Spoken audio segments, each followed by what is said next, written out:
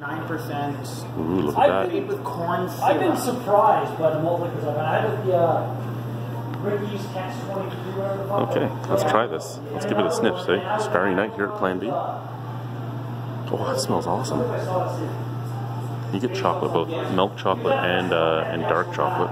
Well, no, it's like both of them are like, I don't know why it's just like beer, but not. I'm not getting the peppermint yet, but I've been told this was the first kegging, so this one was the one with the least amount of peppermint of them all. Let's try it. Cheers. Oh yeah, it's there. It's muted, but it's there. It's in the background. It's almost like you've been chewing on a little bit of Wrigley's peppermint with chocolate. That's nice. Nice dry woody finish. Nice viscosity. I don't mind this.